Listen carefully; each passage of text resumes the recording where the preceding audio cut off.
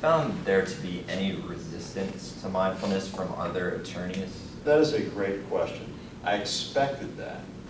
I remember the first time when I wrote that article, I was invited to speak at some seminar. I think Judge Gold set up this thing, and one of my partners said, should we get publicity for this? Meaning, like, is this a good thing, or is this kind of like some sort of deviant behavior that we should sort of like keep in the back? You know, but he said it out of all kindness. In other words, he wasn't sure. You know, like, was this some sort of kind of crazy hobby that I had, or was it mainstream? I have found almost no resistance. I have found curiosity. People have asked me about it. I mean, I can't tell you how many times people say, so what is mindfulness? You know?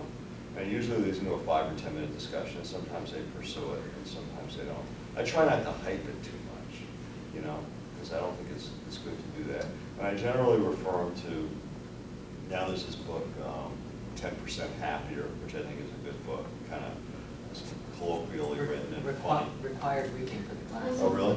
Well, I like that book a lot. I thought it was funny, and I could relate to this guy. So I have not sensed any resistance. I've sensed curiosity.